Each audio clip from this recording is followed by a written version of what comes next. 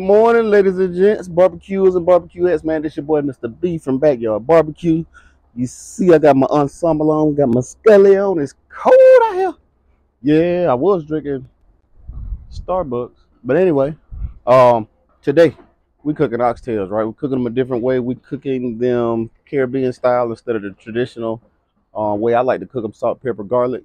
Put them on the grill for about 3 to 4 hours, get that smoke, bind it to the meat, and then braise them in that beef broth, y'all. So stay tuned. We're going in the house. I'm going to show you what we're doing. So you got every step to try it your way. Stay tuned, y'all. All right, here we have it, folks. I got oxtails from Costco. All right, here we have it, folks. Oxtails right here. See, they $28, almost $29 for 4 pounds worth. Yeah, I could have got a better deal at Restaurant Depot. But anyway, it's just for a small amount of people. And I don't really eat them. But you know, I'm the king of beef. So we're going to get to this. All right, so this is what we're going to do today, y'all. Got some oxtail seasoning, the Caribbean style. And we got some marinade,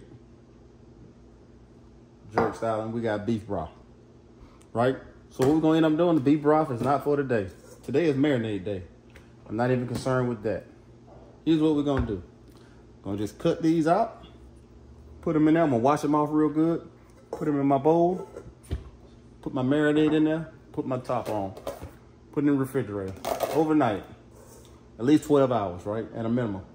What I do is in the morning, and you'll see this, I'm going to take the oxtails out. Get rid of my juice. Season them up real good. And on the grill, they go for about 4 to 5 hours. And then we put them in an aluminum pan with beef broth. Easy day, y'all. That's not how I usually cook them. This is what the house wants. This is what they request in that Caribbean style. But I usually do salt, pepper, and garlic with mine. And then marinate with beef broth. But anyway, stay tuned, y'all. We'll be back. I'm going to show you what it looks like. The crazy concoction that makes it jerk style or Caribbean style, if they want to call it like that. But anyway, yeah, stay tuned, y'all. All right, here's what it looks like. It's a tad bit thick, y'all, so it's kind of like ketchup, right? Or some real thick barbecue sauce. Once I dump it all in here, I put a little bit of water, about to where my thumb is. Put the lid on it, shake it up, pour it in here. It makes the liquid a little more lucent. It can move around. And that's it, y'all. Put the top on there and let it do what it do in the refrigerator. Marinate. Tomorrow, like I said, when I take them out, I'm putting them on a little tray, my cooking tray, and I'll show y'all that tomorrow. Season them up with this good traditional seasoning from the Caribbean islands, man. And we're gonna go from there. So stay tuned. We'll see y'all in the morning. All right, here we go, folks. Last time I just took the lid off. Not sure why my wife put this stuff in here. That's for later.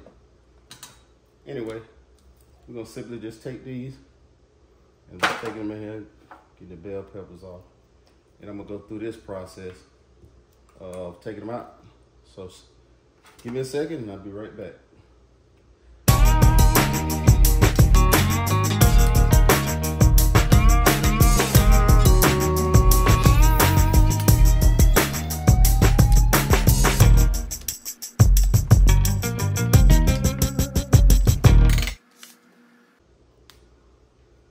All right, there you have it, folks. All this simply took it out the marinade. I'm about to season it with the Caribbean oxtail seasoning.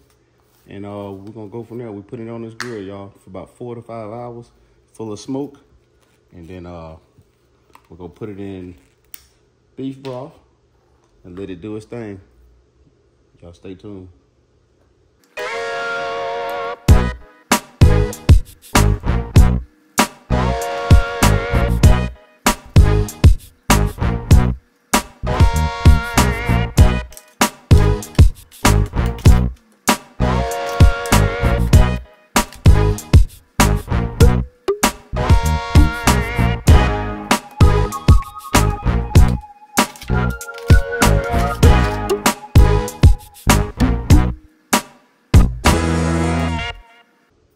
It's been about 10 minutes, y'all. I'm about to let these sit on my wire rack Don't ask me where I got these, man. I got so many of them sitting around here.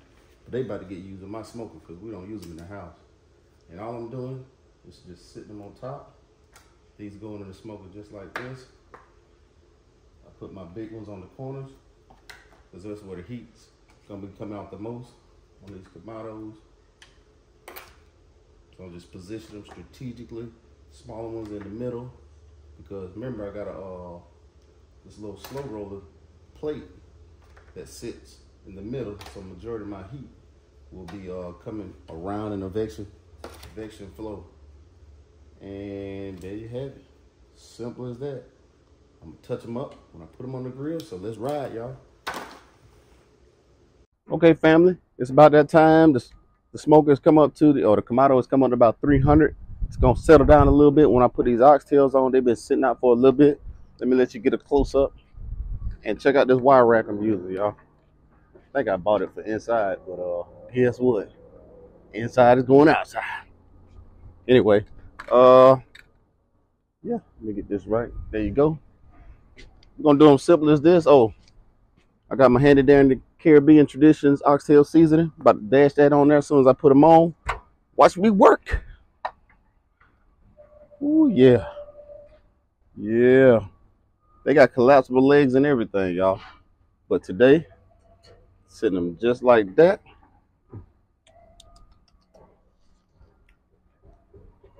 Dash them a little bit. Give them that good seasoning. And let them sit. I'll probably come back at the 2-hour mark, see what they look like. You know, anything with beef takes a while to cook. So I'm gonna go ahead and close my lid to start my timer. And we're gonna let it do what it do. We'll be back, y'all, in 2 hours. All right, y'all, we back, man. It's the 2-hour mark. I'm about to open this. Actually, I want you to see something. This is why you invest in a Kamado. Look at that temp. Look at it, just sitting there, 250. Once again, once you like clockwork, once you remember where you start, you'll never forget where you finish. These things work perfect. Like I said, this thing been running for 2 hours at the same temperature. First it was a little high, started at 300 before I put the meat on there. I always do that. Tip for the day. On a Kamado or any grill, once you get it up to temp, if you shoot for 275, get your grill to about 325-ish. Because once you take meat out and you put it on the grill, then the temperature will actually come down. That is the point where if you know your grill, you know exactly where your throttle points are to keep your temperature exactly where it is. Because you don't want the temp essentially like this. Once the meat warms up and comes to the heat temperature where it's not cold anymore from out of the refrigerator, then you make your adjustments because you don't want it to overshoot. You don't wait till you get the 275 if that's your temperature point, and then start tweaking because it's gonna go above that. If you know anything about grills, it's easy to go from low to high. It's hell to go from high to low. So you monitor it until you get your temperatures just right. These Kamados, once you get them right where you want them, hands down, you ain't got to do nothing else. Like I said, this thing been like this for 2 hours. But anyway, we're gonna open it real quick. I'm gonna show y'all what it looked like. Yeah. Let y'all look at what 2 hours of Kamado does. Y'all see that water pan? Smokeware.com. Get you one if you got a Kamado. They make them in all sizes. Anyway, y'all know my home remedy. I'm gonna tell you why I use this in a minute.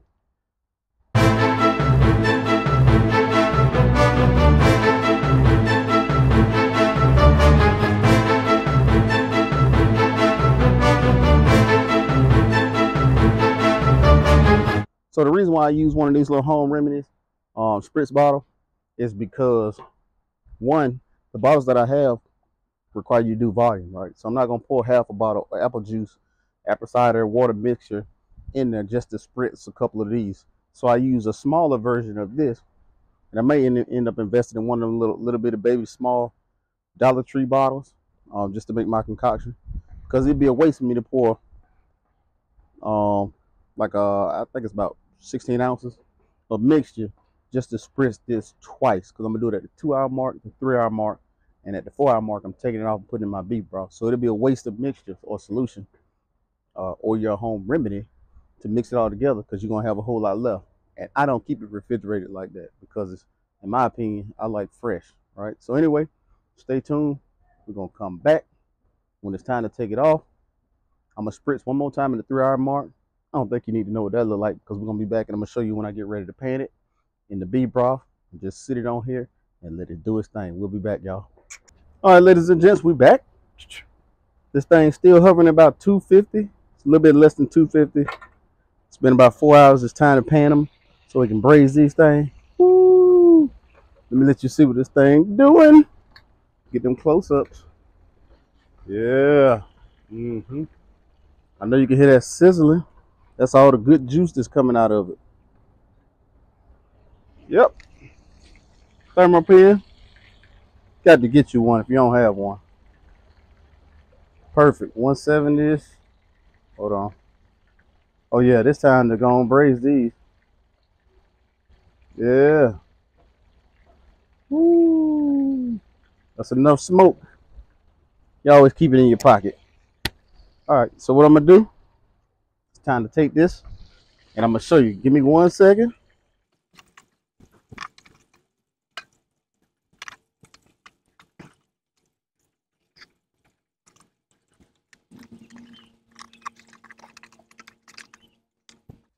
All right, we're back, y'all. And it's time to show you what I'm using. Just some standard beef broth. Nothing in particular about this. And I'm only pouring it till it's halfway. Halfway. Keep that in the back of your mind. Halfway. And we're gonna put this aluminum foil on there. Perfect. I'm gonna give you a shout out, let you see it. I'll move it over here in the shade so you can get a better view. Woo, I got bell peppers, all different colors and some onions in there. Yeah. That sizzle. Man, I wish you could smell it.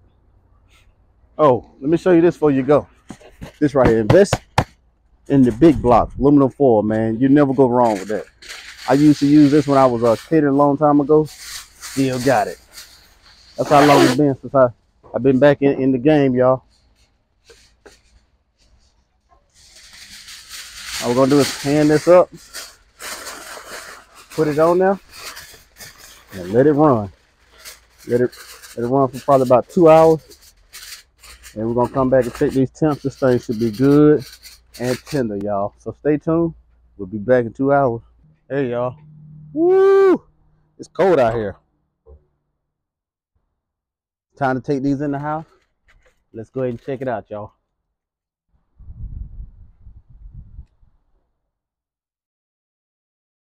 All right, y'all. We just came in. It's had time to cool. Let's check this bad baby out. This is for tomorrow, so no worries. Come on. Come on. Let's see what these things look like.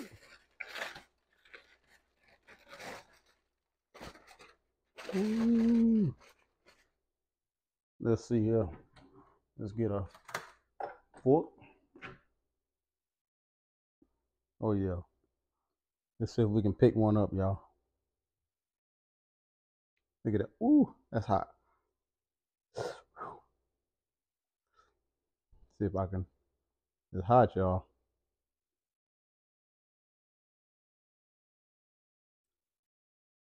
Look at that.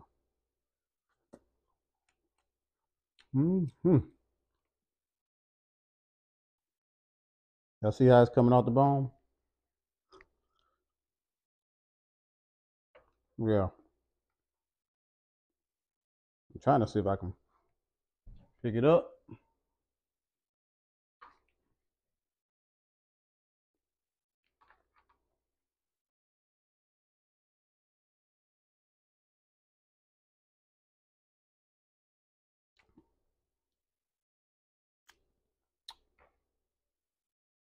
There you go, one meat.